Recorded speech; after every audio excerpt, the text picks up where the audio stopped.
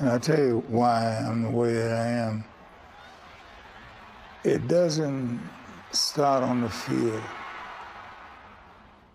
It starts as a person. I was dealing with race since I was born. And in my inner self, my strength was unbending when it came to accepting that BS, racial discrimination, because I was never going to let anybody make me feel that I was not top shelf. And that was the battle that raged. And I could use a lot of that on the field. You gonna be a football player when you grow up? Today is the best day of your life. Believe it. Give me 18 years of daylight. That's all. Greatest leader I've ever known. What a ride it's been! This is Jim Brown, the most devastating ball carrier in the history of football. Most dominant player to ever step on any athletic field.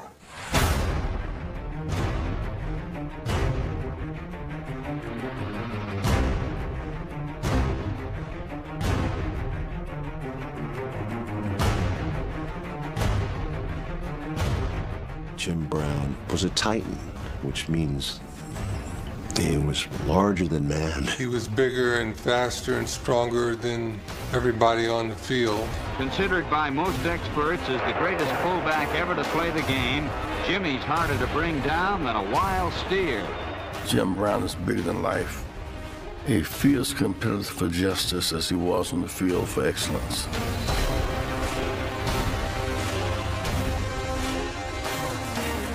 Here's a striking example of his individual brilliance. The creator said, I'm only going to do this one time in a very special player. 8 rushing titles in 9 seasons. 3 Most Valuable Player awards. Over 12,000 rushing yards. 106 rushing touchdowns, all while never missing a game and retiring at the height of his career.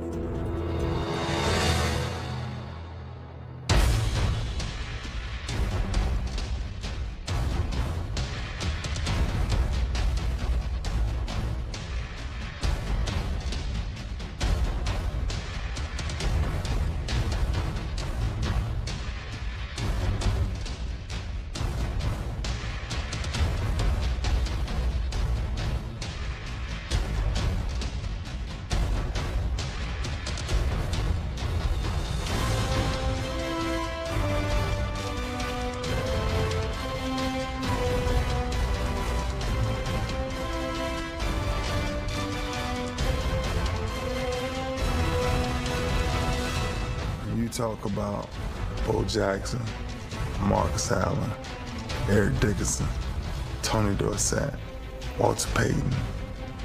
There's not one trait that they had that he didn't have. He's one. He's one. Payton 2. I fall 3. Guys that are extremely strong may not be as agile. Some guys have all the speed in the world but may not have the balance. Jim had it all.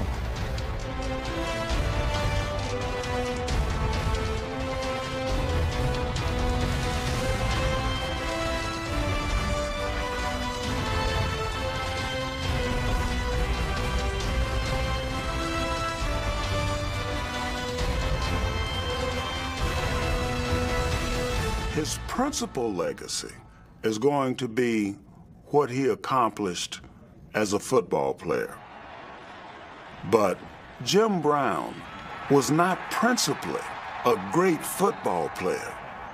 Jim Brown was a great man who just also happened to play a great game of football.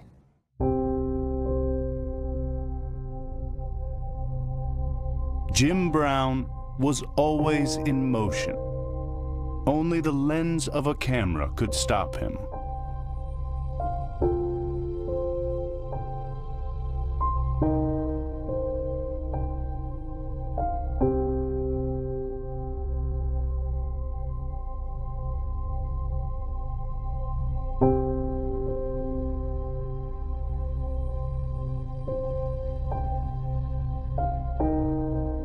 He left indelible images on Hollywood and as a community activist, but first on the football field, in a career that almost never happened at all.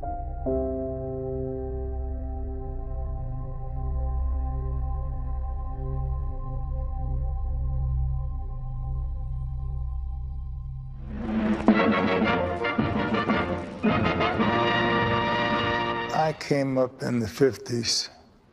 Race was always an issue everywhere. And I was the only African American on the team. It was very difficult based upon the racial attitude of some people.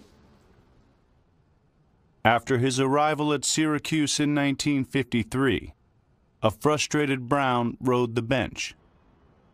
I knew I was the best back there, and they were trying to tell me I wasn't. So I decided I was going to leave. Superintendent of my high school flew up there and told me that I bet not quit. Stick it out, and it'll work out. And he was right. As a senior, Brown was a unanimous All-American. Halfback Jimmy's first down. Brown picks up that and then some as he breaks loose on a spine-tingling open field gallop. And set a then NCAA single-game record by scoring 43 points in his final regular season appearance.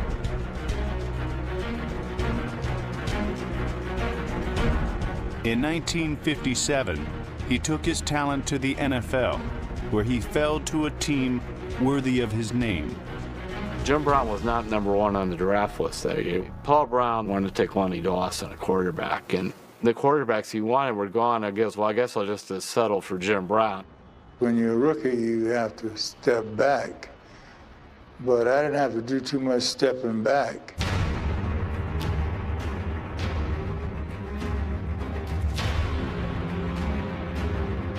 In Brown's 9th game, he ran for a then NFL single-game record, 237 yards, against the LA Rams.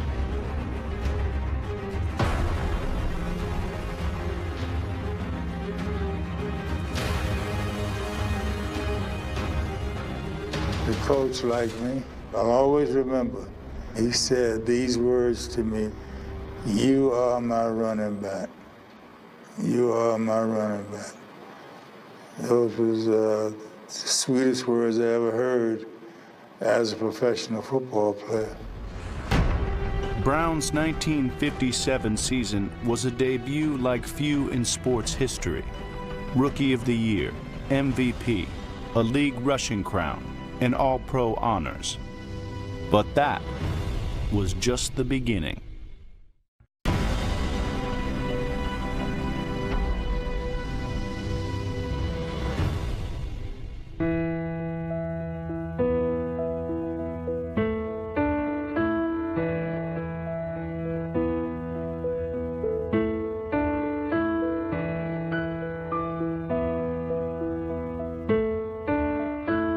In 2016, the Cleveland Browns commissioned an artist to sculpt a statue of Jim Brown. When you get old, people do certain things like this. But I'm a part of this franchise.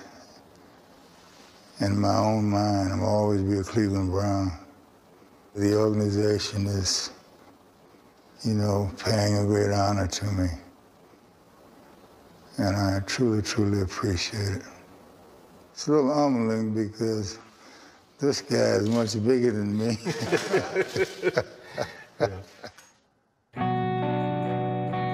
If you watch some of the films, you can see his balance. I saw Jim Brown come out of a meeting, and it was in the winter, and he stepped on a piece of ice and slipped. At least for 4 or 5 seconds, he defied gravity. I said, this cat ain't gonna even fall when he done slipped on a piece of ice. I played against Jim Brown once when I was with the College All-Stars. You know, there was talk, and I had heard about Jim Brown, the great Jim Brown, blah, blah, blah. So I thought, you know, here's my shot at getting this legend. So some way or another, my arm got caught under his, and he started rolling the other way. And it's, you know, hyperextending my arm, and I'm like, hey, you son of a... I thought, damn, this guy is not bad. Jimmy Brown again, all 228 pounds, bowling through the middle and thundering 68 yards for the 4th score. As enormously gifted as he was as a physical entity, his mental approach to the game was even greater. Very smart. Understood blocking schemes, understood running styles, understood the whole game. Every time the play was over, Jim Brown would get up and he would be the last one to stand up, and he would go back to the huddle very slowly. And then he'd get in the huddle and I'd think, my God, he's got to be hurt. And then he would just explode.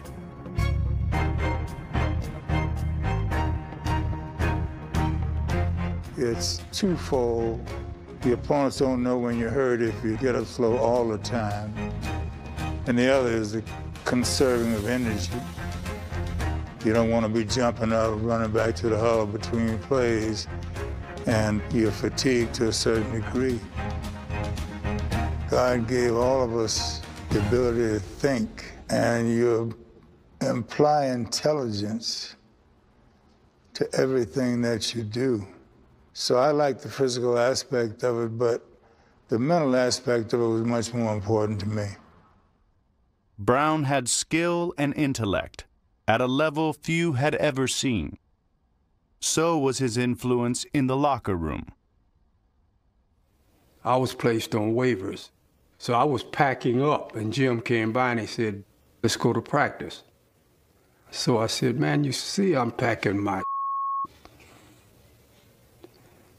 He said, what do you mean? I said, I'm packing my because they put me on waivers. He said, stay here. He left. He came back in about 45 minutes. He said, let's go to practice. No one ever spoke to me again about me being placed on waivers. Though Jim Brown was the consummate team leader, it was still Paul Brown's team. The fond relationship between the two giants would diminish as the star running back's influence grew.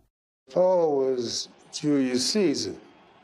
He was a ruler, and I was a very determined person, set in my ways to a certain degree. So we always had a little edge in our relationship.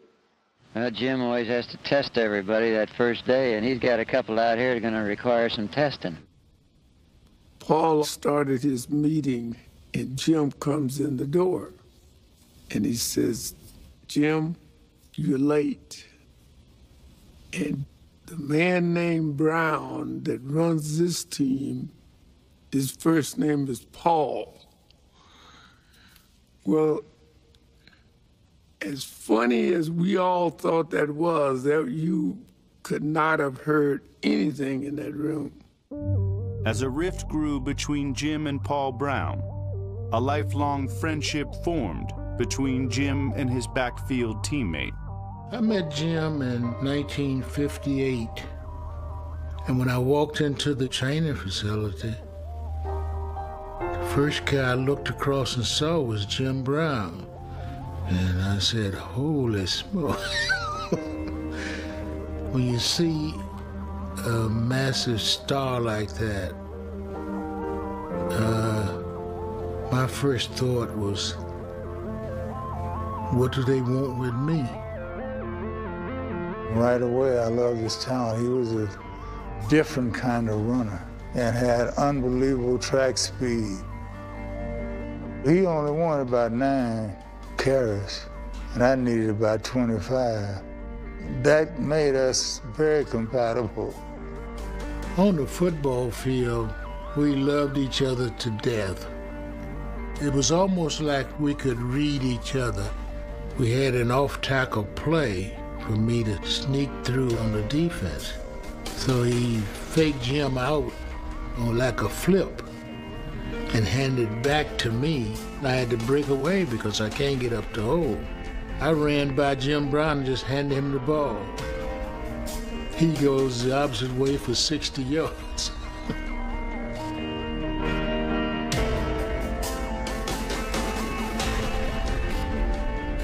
The two men may have loved each other, but the relationship was far from perfect. The Cold War between Jim and his coach saw to that. Paul dominated all of his players. There was one guy he couldn't dominate. Many times he put me in the middle of things so he could set things to Jim.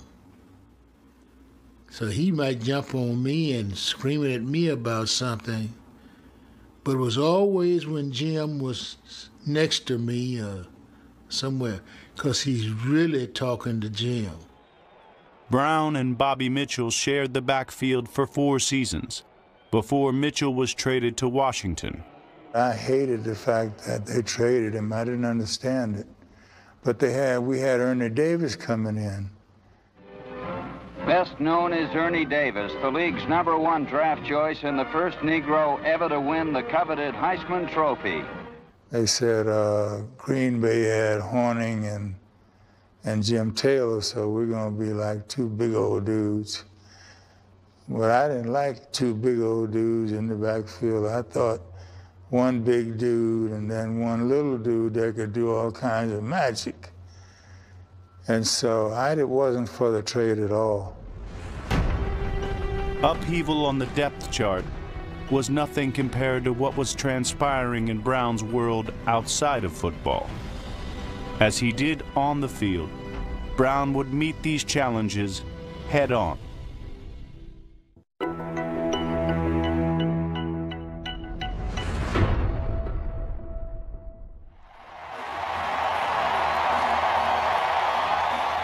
When you look at the NFL now, I mean, it's a league with a very large number of African-American players. Many of the stars of the game are African-Americans. This wasn't the case when Jim played. You know, you had African-American players in a handful of positions. All these old stereotypes, blacks not being smart enough to play quarterback, these were the perceptions. So Jim was a dominant black star during this time when there weren't that many black players. Gauntlet before the feet of tyranny, and I say segregation now, segregation tomorrow, and segregation forever. I was born black, but I didn't live black. I was trying to live the way that everybody else was living. But there was segregation at that time. There was discrimination. There was unfair situations. There was brutality. This country was a mess. We played the game in Florida. When the players got through getting their keys, the only people still standing there were the black guys, Jim and all of us. Manager came over and he said, "We got a nice hotel for you in Miami." He had never met Jim Brown. Jim said, "Wait, man." And Paul said, No. We're the Cleveland Browns. We don't separate. So you get keys for all of my players. And they came back and they said, "We can stay in the hotel, but we cannot go out any of the doors to the beach." And that was tough, looking out at that pretty water. But that was commonplace. We were coming out of an era in the 1950s, when the model black athlete had been established around the attitudes of Joe Louis and Jesse Owens and even Jackie Robinson, where they had to go out on the field, go on to the track, go into the ring, do their job, and then leave, keep quiet, go back to the black community, and don't say anything. Jim Brown demanded his dignity. He wanted the same respect off the field that he got on the field. Uncompromising and unapologetic in his playing style, Jim Brown dealt with prejudice in the same forceful manner. I'm from St. Simons Island, Georgia, and my grandmother was working for this white family there as a domestic. And I had become somewhat of a celebrity because of my football in high school. And my grandmother said that this family wanted to meet me. So I went out to the house and knocked on the door, and they came outside to greet me, and never invited me inside. That was like a blow to my stomach. I did not like that. That told me how I felt about being equal and sharing the rights the same as any other human being in this country. Jim Brown really represented achievement for the black community, and he was so good that it didn't matter what color they were, they had to acknowledge him as the best in his field. And that meant a lot to black Americans in the 60s, when everything that any black person achieved was questioned as to whether it was significant. But there were no question marks about Jim Brown. When you're facing degradation, you can do three things. You can adjust, or you can be resentful and hostile, or you can resist and fight back. Jim always fought back. And we're better as a nation and as people because he fought back. I'm not saying this to say that those roadblocks aren't there, that there isn't like prejudice out there, whatever have you. But you find it a lot easier when you are not concentrating on the prejudice that's there, but you are concentrating on the business principles that should be used.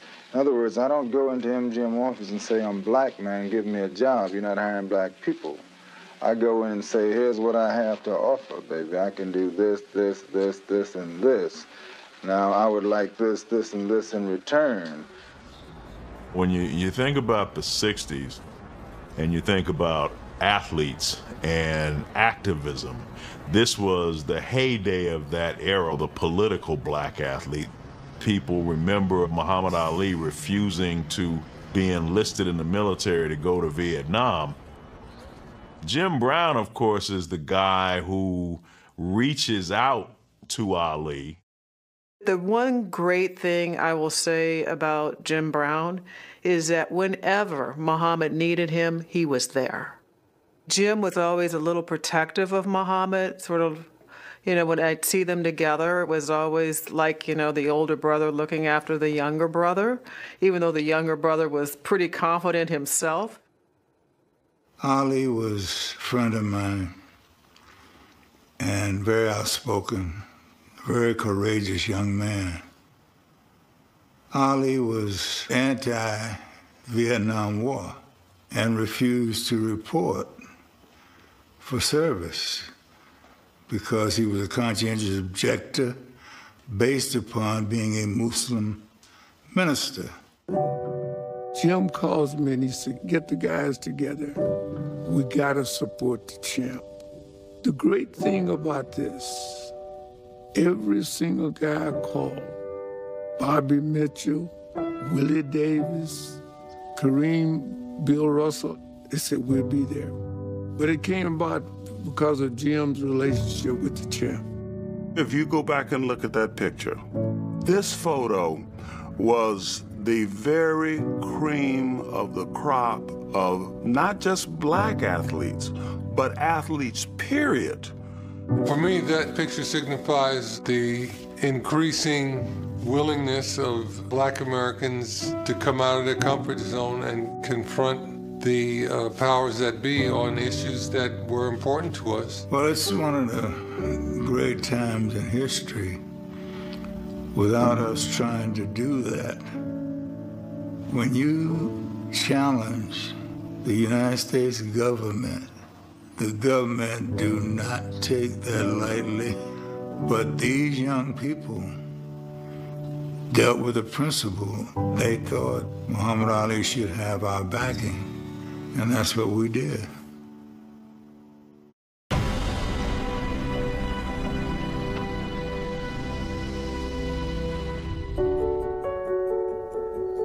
Life is a process full of ebbs and flows, peaks and valleys.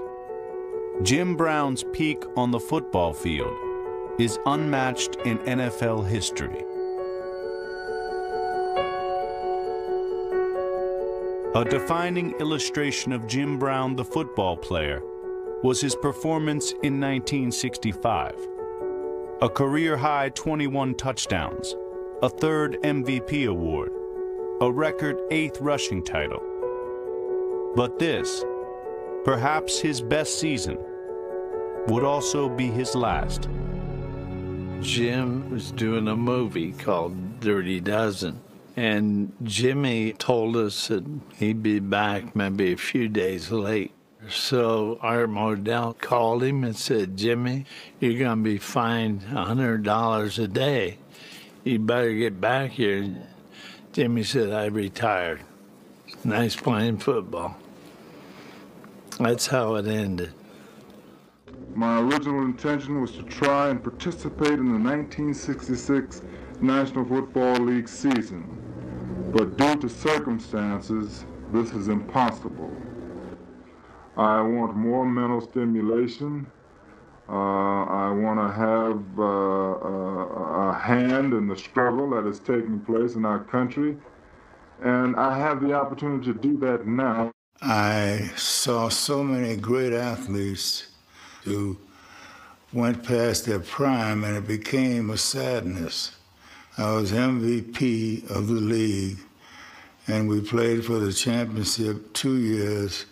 There wasn't too much more I could do in a team sport. After being a leading man on the football field, Brown became an actor in Hollywood. He took on the unwritten rules of the movie industry with the same force he'd used to level linebackers. I'm making more money now. I'm a rookie in a new career, a very glamorous career, a career that is more worldwide renowned than football will ever be. I saw the movie industry as a out for whatever desires I would have. You had the same kind of visibility, and you could break down more barriers because the movie industry was very segregated, and there were things that black actors were not supposed to do. Jim Brown has been underrated in terms of the roles he embodied in the late 60s and early 70s in Hollywood. I mean, to understand what Jim represented, the 60s is really the era of Sidney Poitier. By the late 60s, Sidney Poitier is the biggest grossing box office star in the country. There were things about the image that Poitier portrayed in his films that weren't always human. He was like a symbol of perfection. What Jim Brown offers is a more physical, perhaps more urban representation of black masculinity. He was sexual, he was powerful, he could throw hands. Wait a minute! I'm Harry Bastoli! Hold on! Marcus!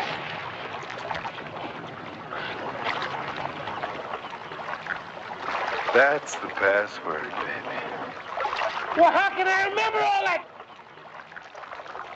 Because if you don't, you're dead.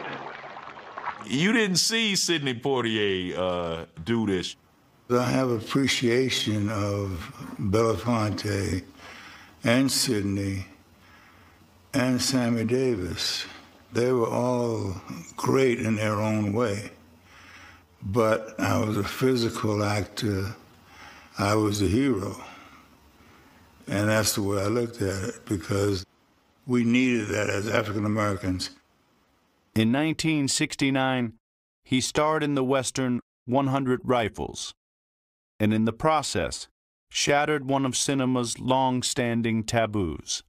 Raquel Welch was my leading lady, and that was the first time a black actor truly had a major star in a love scene on the big screen. Well, it ain't much different than the cavalry. I do the best I can.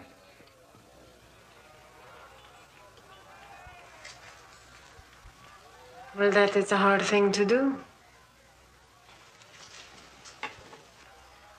For all the bad things I have said to you.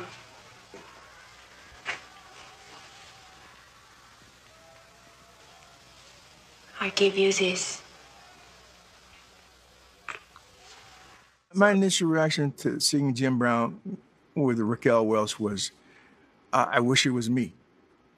You know, because to see that on the screen was important because it showed a relation between a black person and a white person exists. For the first time, I think, in a big film, we have a Negro and a white girl. Hollywood never really faced that fact. This is a step that had to be taken. I'm happy that maybe I'm the one that is taking it.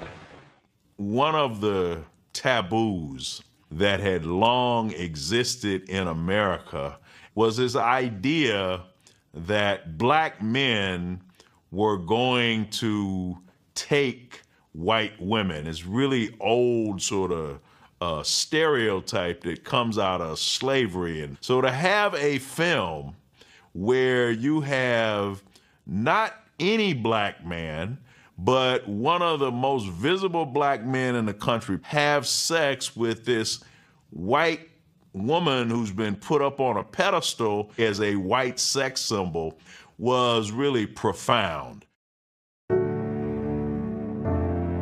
Brown's movie career spanned 4 decades and more than 40 films.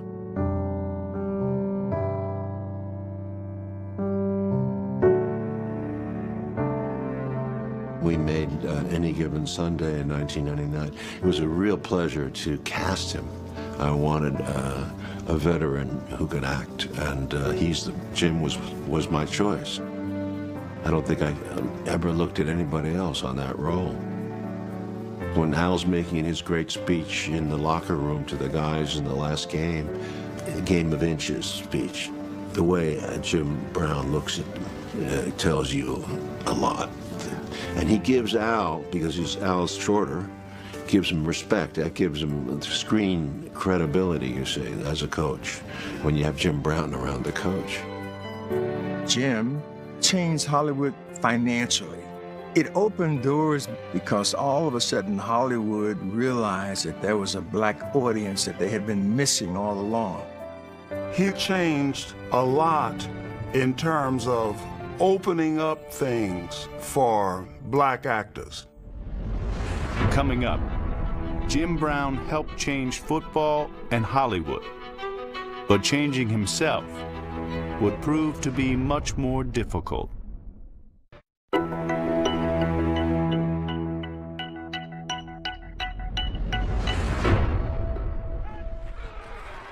Jim Brown may have been the perfect football player, but he wasn't a perfect man. There would be times, even in a discussion, he could get upset if it looks like I might have got the ups a little bit. I was always kind of careful with that because he didn't take to anybody not being dominated by him, on or off the field. He's a very silent person. As a matter of fact, the Jim you see on Monday might not be the same Jim you talk to on Wednesday. You know, he's done that to me a few times in our relationship. I go, hey, Jim, man, what are you doing? You talking to me, man? Yeah, I'm talking to you. You in front of me talking to you. I met Jim. It was me, Ronnie Lott, and Dennis Smith. We went to his house, and we were outside in his front yard playing basketball and doing fairly well. And and then all of a sudden we noticed a change in Jim. There was a physicality that rose to another level. I kind of backed down. I didn't want any parts of it and stuff. And he was Jim Brown, man, you know, so, and he was still built like a, you know, like a god, dude. I mean, he was chiseled in stone, you know. We got the message. we got the message. Brown's intense nature resulted in accusations of a darker sort. Well, I felt that the case was pretty cut and dry. I felt that all the evidence proved that this was a preposterous accusation. Near around the time that his career was ending, a young black woman named Brenda Ayers said that he slapped her. One time, the police were called to his house, and Jim pushed this officer out of the door. And another time, he had an incident with a golf pro. They argued over the placement of the ball, and Jim got a little rough with the golf pro. They did something because they wanted to get a celebrity black male who they haven't broken yet. They've broken most of them, but they haven't broken me. Between 1965 and 1999, Brown faced multiple criminal allegations. And in 2000, after vandalizing his wife's car, he was sentenced to a 6-month jail term for refusing court-ordered counseling and community service. We've had our issues. I mean, we've had some things, but he's flawed, but is willing to change. I mean, that's all that any of us can do. There are things that I did that was wrong, and there were things that I was accused of that I did not do. And to try to explain it would be to make an excuse for the things that I did that were wrong. But I'll tell you something, as I sit here now, I wouldn't think of trying to do anything wrong. I've learned how to allow a person to slap me, and I've learned how to turn the other cheek. I wish I had the intelligence to apply myself better at a younger age to make better decisions. Brown has used the lessons he's learned to help others. When Jim started to deal with gang members and former gang members, we were averaging in Los Angeles between 12 and 1,400 murders a year. We haven't been over 300 in the last 5 years. So you're talking about gang banging at its height. And I can remember being on the streets and hearing these stories about Jim meeting with Crips and Bloods at his house. And I'm saying, okay, this brother, is he crazy? But he really wanted to affect change in the streets, and he knew he had to get guys out of their environment to open up. When I first met Jim, man, mid-'80s, I was a pretty active gang member, right? Had a thriving career in gangsterism, right? We pile in these cars, and we go up these winding hills of Hollywood. We cross Hollywood Boulevard, we cross Sunset. Mind you, we have never been north of Pico. And we go down this long, beautiful driveway, and there standing in the driveway is the great Jim Brown. And he just opened us his open arms, brought us in his house, and we just sat there and talked based on kind of us talking to him on what the situation was in the streets and him telling us what the situation was in life. and he came up with the American. Founded in 1988, American was Brown's answer to the epidemic of gang violence in the inner city. I don't think that there can be anything any more important than to keep young people from killing each other. Over what? A red rag, a blue rag? That's a terrible mindset to think that there are thousands of young people out there that's willing to shoot someone or willing to go to the penitentiary, as if that is some sign of glory. The approach was to go into the belly of the beast and turn those lives around. We're not going to change this world through guns and soldiers and violence. It will be through love and understanding. And the first person you've got to love is yourself. I was there for graduation. We met with gang members in a room where it's some pretty heavy conversation, and I was worried about, third and five, and this conversation was way above that. We traveled all over the country together, meeting with mayors, meeting with wardens, Department of Education representatives, and just pushing and grinding, trying to get the program in various prisons and juvenile camps and schools. He created a tool to deal with the undercurrent of problems, not the symptom of the problem, but the real problem, which is self-esteem, self-worth, and your childhood conditioning. Even when a sidewalk is broken, if there's a little crack of dirt, a flower of blossoms comes out, Jim worked in the cracks to let the flowers blossom. For a man whose influence is so vast, the ultimate change that Brown effected wasn't on football or Hollywood, or even civil rights, but on individual lives. I was sitting in the county jail, and I was about to get out. He said, I got a job for you. I said, doing what, Jim? As a production assistant. A what? Was that PA? What is that? If it wasn't for Jim making me a production assistant, which led to Denny Claremont, which led to Antoine Fuqua, I'll be in somebody's penitentiary, or I'll be out there at Inglewood Cemetery. When people help you, the next thing is for you to help people. As I analyze being on this earth, why are we here? I imagine to be a better person and to help others. I don't know what else is valuable. It's real simple. Brown remains as inspirational as ever, guiding a new generation.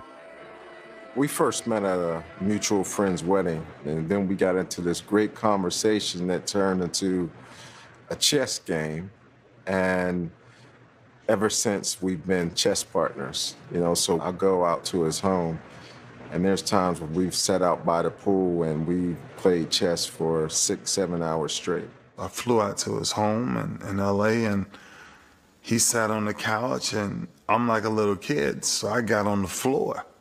So I would look up to him, and he started explaining things. Jim Brown is giving me a mission. Jim Brown is passing the torch to me to go out and do things in the communities now that he's done. How big is that? He's become a family man. He's got kids. I think he respects other people's space more than he did before. He's mellowed. He has realized we have to take everybody's perspective into consideration before we move forward. When you think about historical figures, many of these individuals were excellent in one area.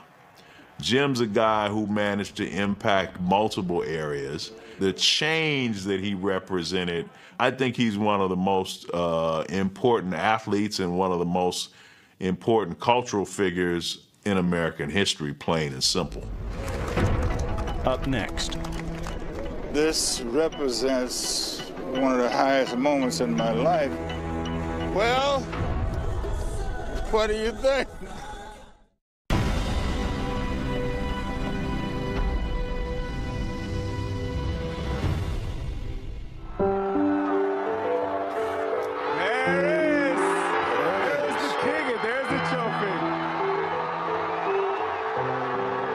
In June 2016, the NBA's Cleveland Cavaliers brought the city its first title in more than half a century.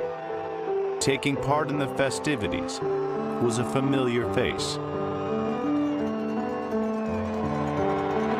what we have to do is pass the torch. We have to bridge the gap between 1964 and 2016.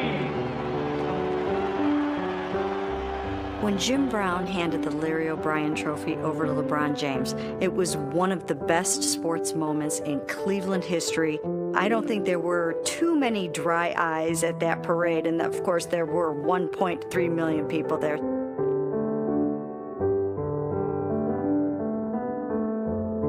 Cleveland's last championship team rose from one of the most shocking firings in NFL history. I have a simple statement. Paul Brown will no longer serve in the capacities of head coach and general manager. After the 1962 season, Art Modell bought the team. Before that, Paul Brown was coach, general manager, and may as well have been owner. I mean, he ran the whole thing. Paul Brown had become so rigid at the end that they just needed a different voice. I admired Paul and I listened to him until I thought he had gotten too conservative. There was a difference in our relationship because of that. In his first season without Paul Brown, Jim Brown thrived, setting an NFL single-season rushing record with 1,863 yards. That greatness was on display from the start of the '64 season, with the Browns winning 8 of their first 10 games. The season culminated in the 1964 NFL championship game against the Baltimore Colts. They had, 7 or 8 Hall of Famers on that ball club. But the advantage is we got them at home. Jim and I, just before we got ready to leave, in comes the Colt Corral. They come as close as you and I are right now, and they play taps.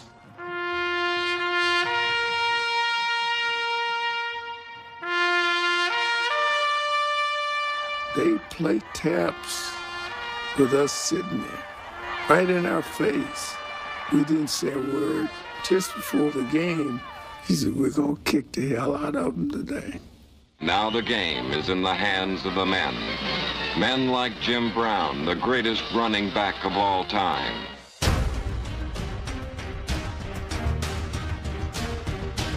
Almost everybody in the country all picked the Colts to win, and the score was tied 0-0 at the half.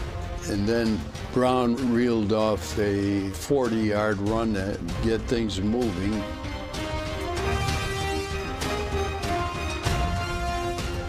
The championship game was a great game because it was a team victory.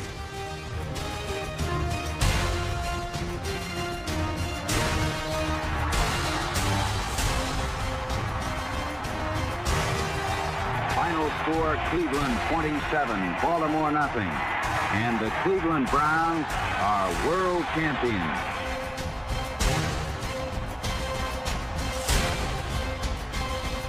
The 1964 team was so vitally important to the fabric of Cleveland because it endured for so long. To have that stand as the last championship for generations and generations of people, it was just held in highest regard and highest esteem. And I want to thank all of you for this representation. I haven't seen the finished product, but I hope it looks like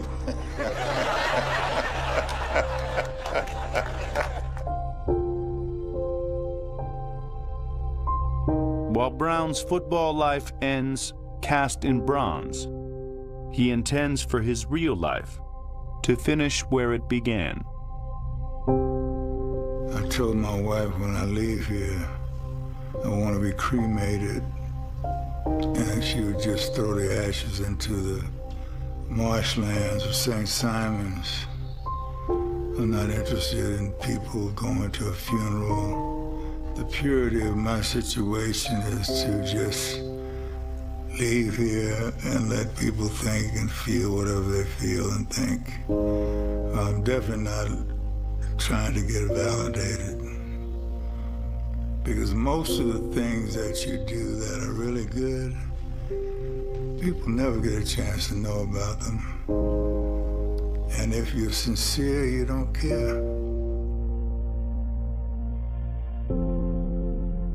Life, like a snapshot, is a gathering of fleeting moments in time. And so it is for James Nathaniel Brown.